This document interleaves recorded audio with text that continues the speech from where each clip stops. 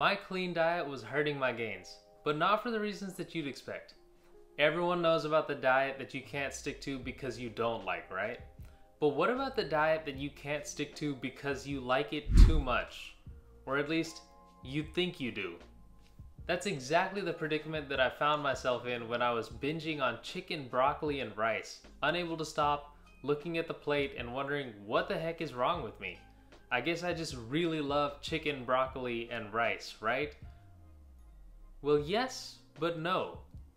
I got some very surprising insights recently on my food sensitivities and allergies that have really shed a light on why I might have been binging on healthy foods and what was wrong with my diet and how I was even hurting my gains. This new information has helped me change my diet, and what I've learned might just help you make your diet that much easier to stick to and that much more beneficial for your body composition. So I'm going to be going over the results of my food sensitivity and allergy tests, which I found out from York Test. They are HSA and FSA eligible, so if you've got some extra cash from work, this may be something to check out.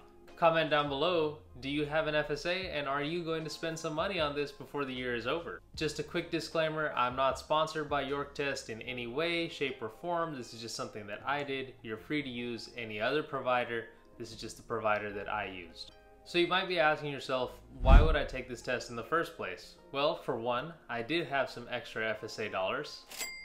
But in all seriousness, I'd been suffering from a few issues. Number one was digestive issues.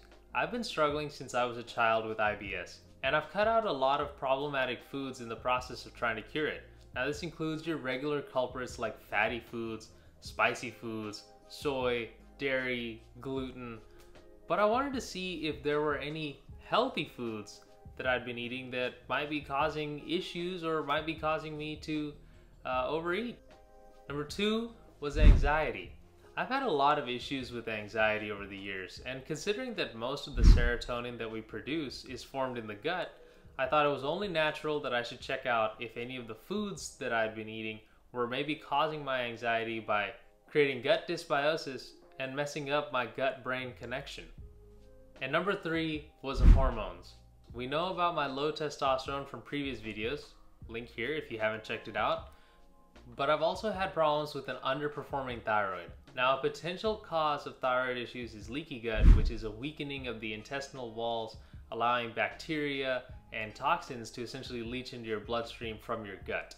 This isn't an official medical diagnosis, this is more of a holistic thought process that has occurred. But as someone who's trying to heal themselves in a holistic manner with a combination of science, intuition, and what I've learned about the nervous system, I'm certainly open to this idea that certain things that I was eating might have caused gut permeability and then affected my thyroid downstream.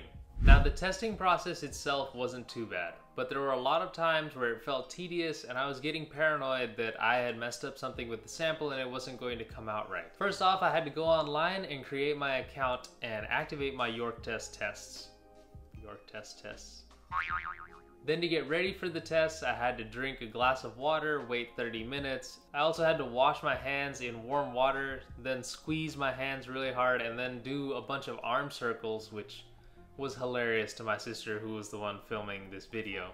I chose to do the food sensitivity test first. In this test, you basically prick your finger and try to saturate an absorbent wand that they give you completely with your blood.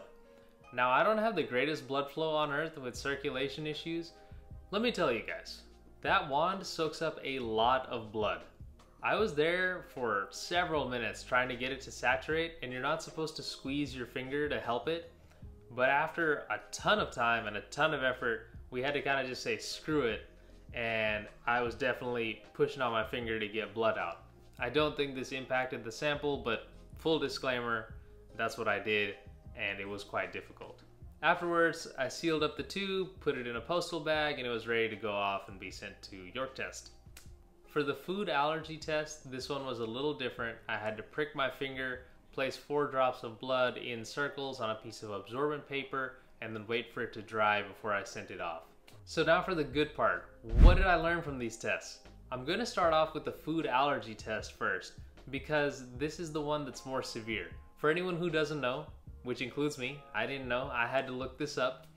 A food allergy is an actual immune reaction to something that you eat, and can be potentially life-threatening, whereas a food sensitivity will generally just cause a mild reaction and could affect how you're feeling, your mood, etc. So from our results, we can see that the main offenders are egg whites, cow's milk, and Nutella.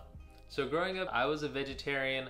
So as a vegetarian, some of my main protein sources were egg whites and dairy products. And hazelnuts were of course part of my favorite spread, Nutella, because who doesn't like Nutella? I cut these foods out before my nervous system collapsed because I just couldn't stop eating them. I literally, for years, had been told egg whites are great, you know, it's a great food to diet on, Greek yogurt is so satiating, it's a great food to diet on, and I could not stop myself from eating tons of egg whites and tons of Greek yogurt. I mean, I could polish off an entire tub of Greek yogurt in a night, no problem. I would pay for it later, digestively like anyone, but I couldn't stop myself from eating it once I took even one spoonful. And that was something that was concerning to me because eventually those calories do add up. I also noticed that a lot of the foods that I thought I didn't like as much, like salmon and olives and even white rice, were things that I weren't really as allergic to. So I recognize that salmon, olives, these are also satiating foods, but I feel like it's worth mentioning considering the fact that I was able to binge eat on things that are considered even more satiating, such as chicken breast, egg whites, Greek yogurt. As for the food sensitivity test, I found this to be a lot more comprehensive, and I was really interested in the high reactivity ones, which you can see from the legend are highlighted in red, with moderate activity being highlighted in orange. So again, here we see for high reactivity, we've got egg whites and cow's milk, but now we've added in things like string beans, pineapple, wheat, gluten. So again here, I thought how strange, because my favorite fruit to eat has always been pineapple, especially when I'm stressed, when I'm at the grocery store and I don't know what to choose, I'm going to choose the pineapple. And one of my favorite snacks used to be pineapple with cottage cheese, which I'm now realizing is the most highly inflammatory combination I could have given myself. And I could take down buckets of this stuff. As for the wheat intolerance, it's strange, but I've also always found things like whole grains to be less satiating to me than the non-whole grains, such as white rice versus brown rice or whole wheat pasta versus white pasta. The yeast intolerance makes me glad that I quit bread as well, because bread just seems to be the #1 offender in every single way. And to be honest, I think I would suggest to a lot of people that they quit eating bread, because here in the States, we get breads that are mixed with xanthan gum, food additives, preservatives, artificial colorings and dyes. Even a lot of the organic breads will have a lot of these added ingredients and could be harming your guts even if you're not intolerant to some of these substances. But all these results got me thinking, why are my favorite foods all the things that I'm allergic to? So I did some research and I found this study in the Journal of Allergy, which tested serotonin levels in humans and guinea pigs after they'd been exposed to an allergic reaction. So basically what they found in the humans is that when they were exposed to allergenic substances, things that the scientists knew that these humans were allergic to, they exhibited more serotonin coming from the gut. Now, as we know, when we're feeling stressed, cortisol is ramping up very high and our adrenals are going crazy. And the easiest way to tone down cortisol that we know as humans is to reach for food. Now, we also know that serotonin directly reduces the amount of cortisol that we produce. So the easiest way for us to reduce a cortisol spike, especially one that's higher than we're used to, such as when we're very stressed, is to reach for foods that we're allergic to and stimulate more serotonin production in the gut. So my thoughts on this are that we don't actually like the foods that we think we like. I think that in today's modern world with constant stress, we're always just choosing things that effectively cancel out our cortisol levels. That's just my thoughts on it. But comment down below if you disagree or agree with my logic, or if you have any foods that you also weirdly can't stop eating and think you might be allergic to. Now, would I recommend this test? I think if you've got a bit of money to spare, or if you're dealing with hormonal problems, anxiety, gut issues, or you're on a diet and you can't stick to it, you don't know why, or you're just a regular person who wants to figure out any food allergy sensitivities, then I think that this is something that you should take.